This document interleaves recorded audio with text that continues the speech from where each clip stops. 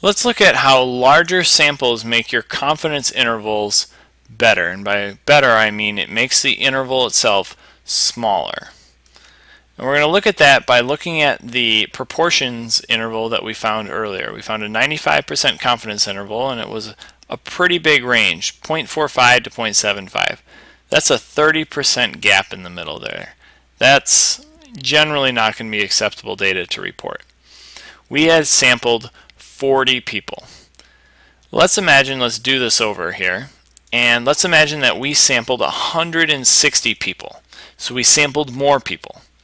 And out of that 160, let's say that we got 96 of them who said the puppy was cuter than the kitty. So the exact same ratio as what we had before. About 60% of our sample said the puppy was cuter than the kitty. If we go ahead and generate our samples, it's going to do the same thing before, where it repicks from that copy and pasted sample to form our new sample. And we generate 100, generate 1,000, and you see the same basic familiar pattern that we saw before. Here's what's interesting though. You click the two-tail button to see where our middle 95% is, and whoa, those numbers are different. Back here we were 0.45 to 0.75. Here we're 0.52 to 0.67. In fact, our interval actually got half the size going from here to here. When we interviewed 40 people, our interval was quite large. When we interviewed 160, our interval got a little bit smaller. Still not great though. Well, let's get real extreme with this. Instead of interviewing 40 or 106, let's interview 4,000 people. And let's imagine that 2,400 of them thought the puppy was cuter. Same proportion as we were looking at before. Our best guess from our sample is still 60%.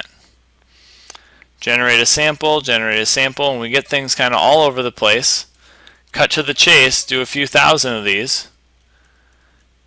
And let's look where our middle 95% happens to fall.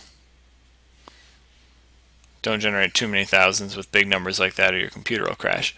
But our middle 95% is between 0.585 and 0.615.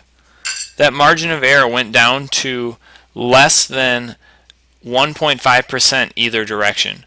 Before we had 15% either direction with the smaller sample. And when we got 100 times the size, only 1.5%. So what's going on here? Why is the interval getting smaller when we interview more people? Well, if you give it a little bit of thought, it makes sense that the more people you talk to, the more you should be able to trust your sample. Right? If you have a really small sample, well, anything could happen.